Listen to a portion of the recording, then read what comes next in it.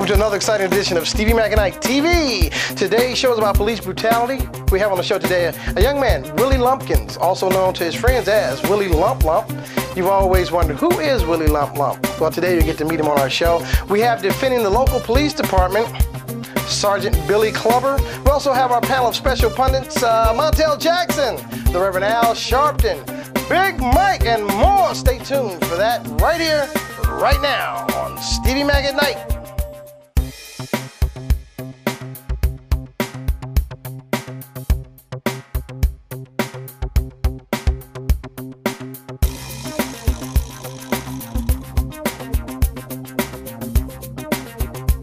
Police brutality is a serious issue, and excessive force is a serious issue, and all across the nation people are crying out against it. And so on today's show, here we have you, our guest, Willie Lumpkins, also known to your friends as Willie Lump Lump. So tell us, what happened on the night in question? Well, you know, I was standing on the corner that night, and I was about to jaywalk. All of a sudden, all hell broke loose. I got hit across the head a couple of times. Had a foot in my ass. I don't know where that came from. Wrestled down and beat up real bad, but you know, that's what happens when you almost jaywalk. What can I say? So, Willie, how does your family and friends take this? I mean, you look pretty bad to me. What's going on with your family and friends? No, well, you know, my family, they don't like my position on it, but it's the family. They don't like my position on much nothing anyway. I don't like their position on nothing. You know, this is me. This is how I feel, that the police got to do their job, and I mean, you know, they did a job on me, as you can see, and I don't think it was a crime to do what they did to me, because I was about to commit a crime. Who knows what that could have led to? That could have led me down a road of ill repute, and I could be a terrible person if they hadn't done what they done. In fact, I thank the police for what they did to me. They did for me. They did for me, yeah. I mean, I got to get my tooth fixed, but, and this fixed. Of course, this fixed, my ribs. But they really did me a service. They helped me out. Young man, I say this from the bottom of my heart, and I mean this. You delusional. You think the police meant you some good when they did what they did? You must be suffering from a brain tumor or a concussion by the look of that knot on your head. I can see what you thinking through that knot. Ain't no way the police did you no good, son. Take it from me. They was wrong for doing that. It's two left shoes. Your family is right. Listen to what your family is telling you. They're not telling you wrong, because you got some misconceptions about this whole thing. He knows I was doing what I was supposed to do. I'm just doing my job. I am to serve and protect. And if I can't serve and protect with extreme prejudice and force, I may as well not even be out there standing in line. I'm standing in line. I'm standing in line. Sergeant Billy Clubber, welcome to the show. And we beg to question how police tactics are handled. I mean, how are you trained to handle people who are mere jaywalking or attempted jaywalking suspects? Well, I want to say thank you for having me on the show.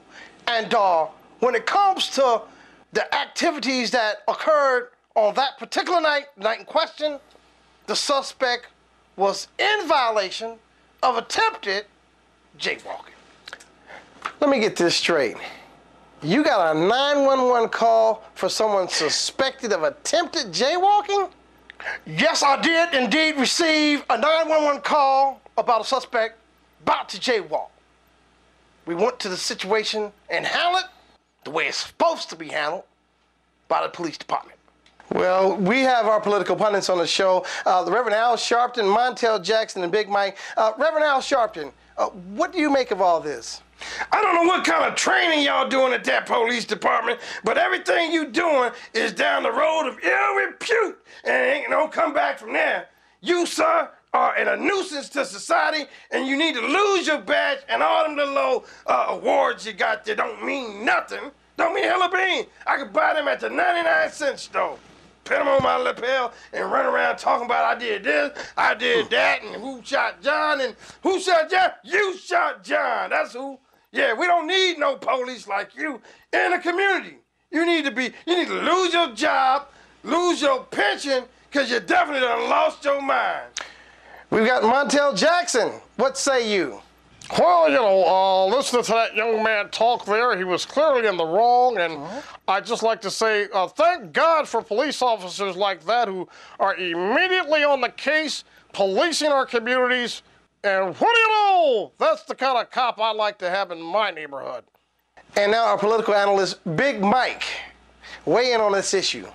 Well, the officer is wrong, basically, because this is a very politically charged situation. See, when that young man was not read his Miranda rights, they violated his constitutional rights. And this is very, very, very political. I'm talking Penal Code Section C, subsection D-5 political. This goes all the way to the Supreme Court.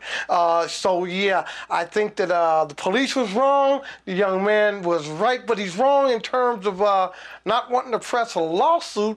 You've got a really good, hot political lawsuit going here and can cause some real damage with the local police department. I've seen a lot of cases where someone just kept on abusing the officer by hitting him in the billy club with his face. Those are rare cases, but they happen. This is ridiculous. I mean, this young man's rights have been violated. They have violated his due process of law. How can you beat somebody up like that just for attempted jaywalking? I've never heard of anything like this. Attempted jaywalking.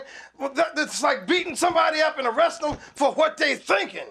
Attempt at jaywalking cannot be a crime, because before you bum rush somebody and beat them over the head with a flashlight, you got to have probable cause. There was no probable cause. His foot wasn't even in the street yet. He hadn't even put his foot in the street. You got to put your foot, that just wouldn't be astute. This wouldn't be astute. Let me just get it out there like this. Well, people got to realize that attempt is a crime. Man, come on, attempted murder. Attempted burglary, attempted rape, attempted larceny, attempted jaywalking. It's a crime. Crime is a crime. What do you know? You know, Officer Clever, you're the kind of guy who deserves a pat on the back. I mean, you're out there doing a darn good job policing the community, and sometimes you got to spare the rod, just spoil the child. I mean, you're doing what you got to do, and you're the kind of guy who I'd like to treat to a cup of coffee someday. And sir, I'd take you up on that cup of coffee too. You know, there needs to be more law-abiding citizens like yourself. The world would be a much better place.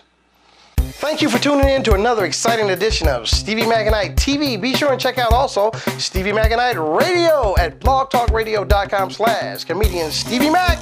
We'd like to thank today's panelists, Big Mike, Montel Jackson, and of course, the Reverend Al Sharpton. Our guests on today's show, Sergeant Billy Clumper of the local police department, and of course, Willie Lumpkins, also known to his friends as Willie Lump Lump. You want to check out our show next week when we talk about the hoo-ha surrounding airport screening technique. We're going to have head of security here from TSA, and we're going to have some scientists on to refute that, and we also have a guest on our show who's suing the airline and the TSA for the screening process, and you'll see why. You want to tune in for that? And remember, like I always say at the end of the show, the world is watching.